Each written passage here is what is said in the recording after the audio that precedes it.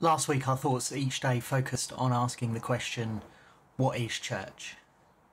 This week, we're asking, what is church for? Yesterday, the answer was, church is for everyone. And today, I want to remind you that church is for friendship, for caring for one another. One of my favourite passages of Scripture is from the end of Acts 2. They devoted themselves to the apostles' teaching and to fellowship and to the breaking of bread and to prayer.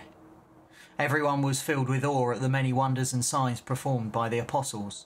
All the believers were together and had everything in common. They sold property and possessions to give to anyone who had need. Every day they continued to meet together in the temple courts. They broke bread in their homes and ate together with glad and sincere hearts, praising God and enjoying the favour of the people. And the Lord added to their number daily those who were being saved. This is the very first church. And what was it for? It was for meeting together, eating together, praying together.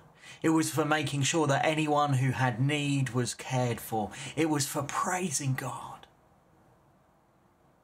Thinking today of that first church, getting together to share a meal every day, it makes me a little jealous.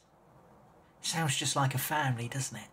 Catching up on the day's events, making sure the kids have warm coats to wear and that Uncle Bob has a good meal in him before he leaves. Sharing what they have with each other without worrying about being in debt. This is what church is for. Friendship, fellowship, and care. I wonder if this is your experience of church.